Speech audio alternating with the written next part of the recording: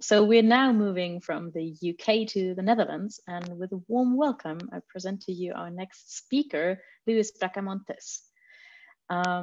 Lewis is an award-winning queer feminist poet based in Rotterdam, and in his works, he focuses on topics such as mental health, the queer experience, and safe spaces. He's also the founder of Unwanted Words, a platform for up-and-coming queer voices in spoken word and poetry, as well as the host of the Queer Poetry Nights. So we're now going to listen to his performance of his poem, The Power of the Word. The stage is yours, Lewis. Thank you so much, Larissa. And hello, everybody.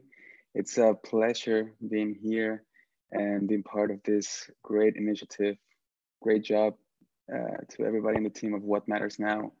And I'm really happy to follow the amazing insights of this of the performers and speakers in this blog. I think the curation adds up very well.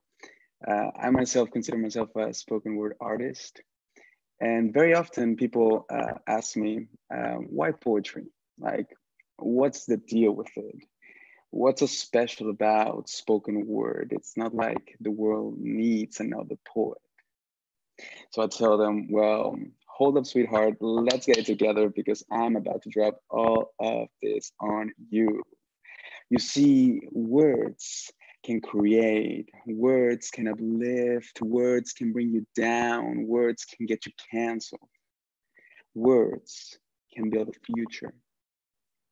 You may ask, what is the purpose of poetry? What is the power of the word?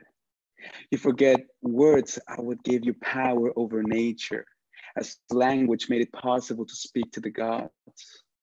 I tell you, poetry is kissing that power from above, from below, from within, kissing it and using the rhythm of the words to summon this deep, soft, smooth, warm fire you've come to call your voice. A voice that holds the magic to create a moment in space and time between you and I. No shame, no rush, no air. Everywhere you could feel all gone with the power of the word. A word that once said, I have a dream, and it resonated in the skins of a million Black histories and the many more to come. A word that once said, hashtag me too, and it liberated women from their oppressors and their prisons of shame, disgust, and assault. A word that once said, Black lives matter, trans lives matter. A word that once said, nobody is free until every single one of us is free. Until refugees are safe, until queer kids are protected and seen. A poet harnesses the words to share that power and inspire the minds and hearts that want to break free. A poet creates a vision of a world that doesn't exist just yet, but it's about to begin. Thank you very much.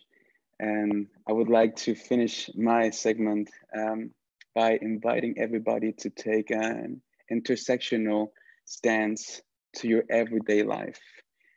Existence, identity is not one-dimensional.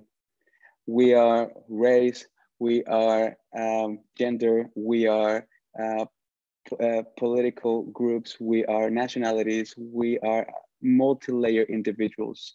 The problems cannot be addressed in a one-dimensional basis. So go around your day spreading kindness and trying to understand the multiple layers of identities of people around you and supporting oppressed groups, minorities, because a society is only as good as the policies that protect the most vulnerable communities. Thank you very much.